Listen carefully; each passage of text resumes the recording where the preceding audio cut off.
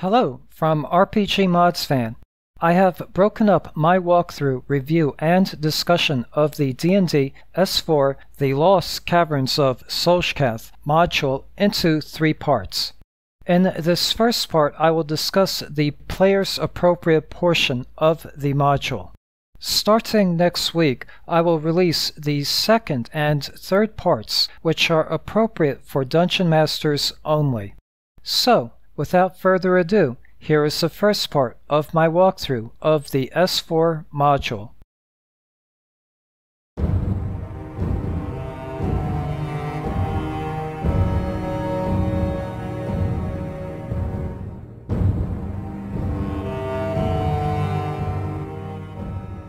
So, Kurt, do you think we will ever find the Lost Caverns of Tsojcanth in these mountains? Our patron back in Valuna will not be too happy to hear that her henchmen were all killed in a rock slide. Hello and greetings, ladies and gentlemen. This is RPGmodsFan, and in this walkthrough video, I will be reviewing and discussing the classic Dungeons & Dragons module S4 The Lost Caverns of Tsojcanth, which was written by the legendary Gary Gygax and published by TSR in 1982. This module is a sandbox adventure and was meant for player characters between the levels of 6 to 10. This module was written for AD&D 1st edition rules. The Dungeon Master will need to do some work to convert it to 5th edition rules. With the help of Rob Kuntz, The Lost Caverns of Tsojcanth was actually the second standalone module for D&D written by Gary Gygax. He wrote it for Detroit's 1976's WinterCon 5 gaming convention. This original version, again with the help of Rob Kuntz, underwent a few changes before being released in 1982 as the S4 module. One of the most significant changes is the gender swap of the century-old lore of the module. The Archmage Iggwilv, who conquered and once ruled Perrinland, was originally a male human. In the S4 module, Iggwilv became a she. She then became an iconic D&D villain who has appeared in every edition of D&D. And is known by many aliases, including being known as the Archmage Tasha. In the original version of the module, the male Iggwilv was rumored to have been slain by the demon prince graz'zt. This event has been retconned, and instead Iggwilv and graz'zt became lovers. Over the decades, this module has been reprinted a few times. In 1987, TSR included it as part of the Realms of Horror compilation of the S-Series modules. Due to the missing artwork, personally I would not recommend getting this version of the compilation.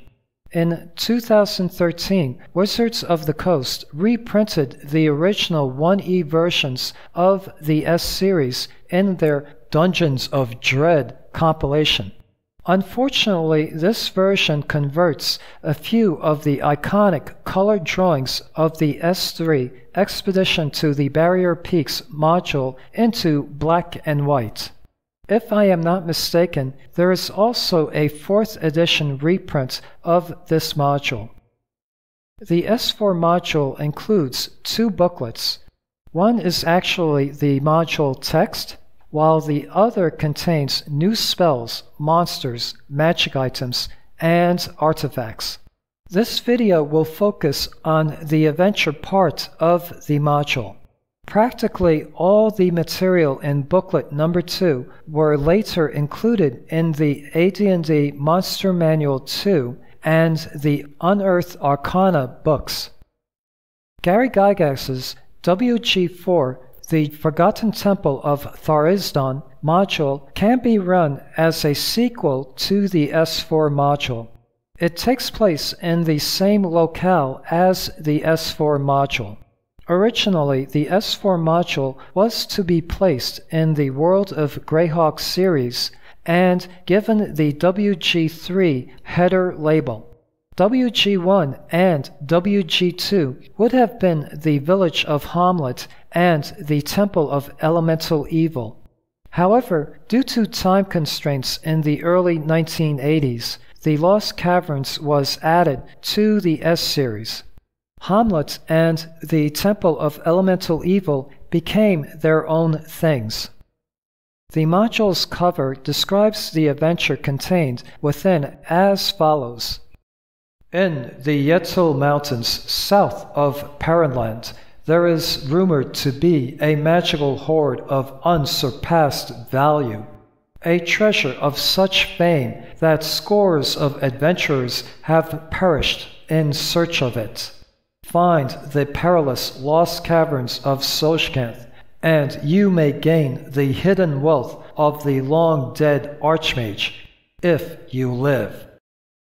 The Mountain Trek adventure takes place on the fantasy world of Greyhawk, in a section of the Yetzel Mountains that lies south of Paranland. Paranland was once ruled by the Witch Queen Iggwilv. During her reign, she gathered enormous wealth, including the fabled Daoud's wondrous lanthorn. The current rulers of Paranland, Ket, Bicel, Veluna, and Ayuz all want the Witch Queen's treasure, particularly Daoud's wondrous lanthorn. Her treasure is said to be hidden in the Lost Caverns of Tsojcanth. The Lost Caverns are said to be hidden somewhere in the mountains south of Paranland.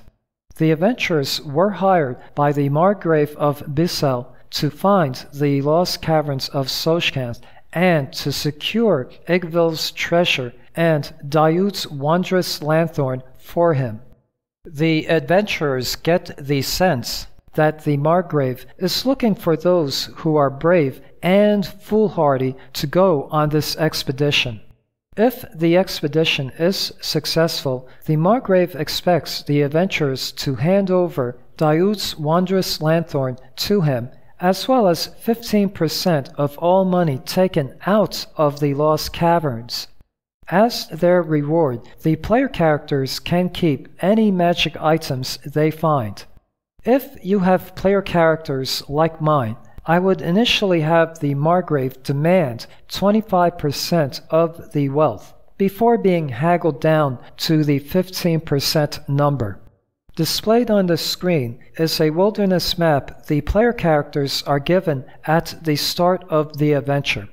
Along with the player character's handout map, they are given a scrap parchment with the following verse. The horn of Iggwilv pierces the heart. Look over your shoulder before you start. How many sorrow, foolish men, because they didn't turn back then.